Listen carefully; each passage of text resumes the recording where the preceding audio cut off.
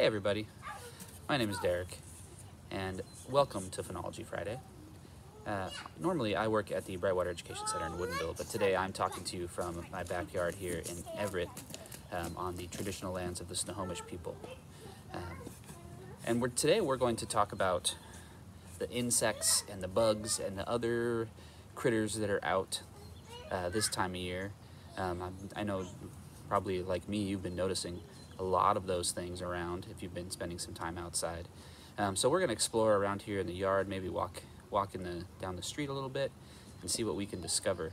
Of course, they're living creatures, so we never know. They're a little harder to track down sometimes than the plants. But there's some really cool, interesting things going on. If you're not unfamiliar, the study of insects is called entomology. So you're probably familiar if you're watching this video with the idea of what phenology is, but entomology is the study of bugs. Now, I am not an entomologist by any stretch, but I do spend a lot of time in my work looking at bugs and helping people identify them. And so hopefully we'll walk around and find some cool things that are happening this time of year. For our insect phenology adventure today, I had my two favorite assistants with me, Ella and Mateo, and they were helping me to discover what different insects and other bugs we could find as we walk through our neighborhood. So this is just a vine maple tree, which is a really common tree that we find around here. And what we discovered was as soon as the sun came out, especially the parts that were getting hit by the sun, are just full of honeybees and bumblebees and other bees. I don't know if you can see those around, but there's one. But so keep your eyes on the maple trees if you have any in your neighborhood, because they really are just covered with bees. These little flowers, they don't bloom for a long time, but these little flowers the bees must really like. All right, so we went on a little walk in the neighborhood here. We've got a nice little trail that's really small, but it just goes through a little section of forest, and there's a little stream in there. And the sun is out, which is really nice. When you're looking for bugs and for insects, you're gonna see a lot more on a sunny day than on a rainy day. When on a rainy day, probably most of your luck is gonna be looking under stuff. On a sunny day, things will be out and flying around and visiting flowers. And so we got kind of lucky today, and we're gonna look around and see what we can find. One other interesting thing we found up in this same vine maple tree that we saw the bees in is a snail. It's about 6 feet up the tree.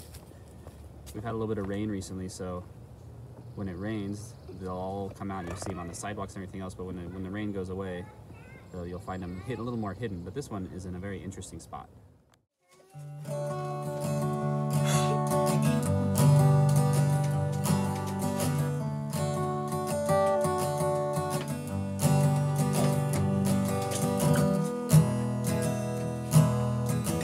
Of course, as I mentioned, if it's not a sunny day, you can always look under things and be very gentle. Make sure you put things back where they came from. But ooh, look, there's a couple of millipedes on there. Mateo, do you see the millipedes? We're gonna leave them where they're at and then turn their home back really gently. And there's stuff like this. Oh, you'll see there's a little wood louse moving. Sometimes they're called potato bugs. Some of them roll up into balls, and we call those roly-polies. But they're all kind of closely related. Actually in the crustacean family, the same family as crabs and things like that.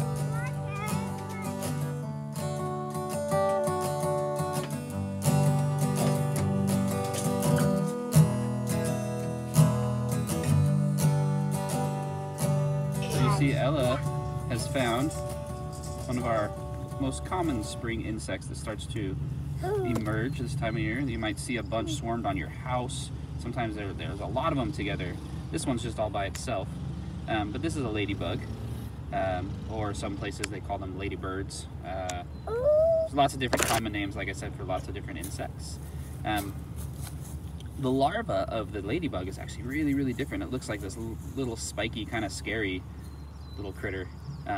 But we don't know them best as in their adult stage as the little friendly ladybugs. So we're gonna set this one free. See if they can bite you. All right, this is a really cool discovery here.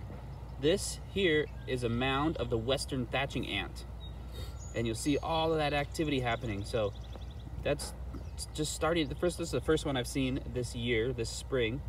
These mounds you might see along the side of the road sometimes, or if you're walking through the forest, you might see a big mound of just kind of looks like dead grass. And that is the western thatching ant.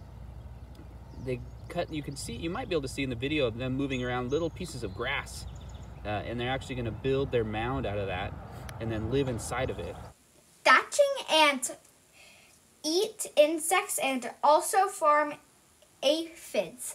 Their mounds can even be up to 2 to 3 feet tall.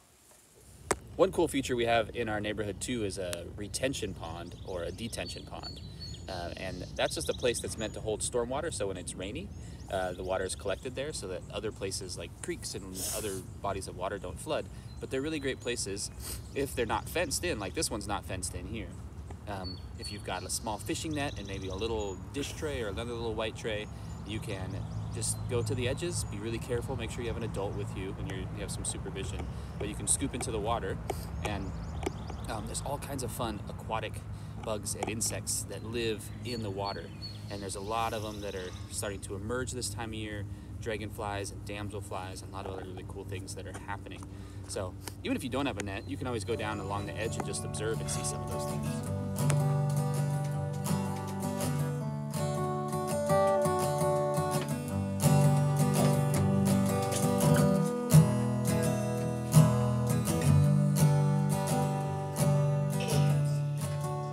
Make sure to share what you're seeing out there by posting to #Phenology Friday.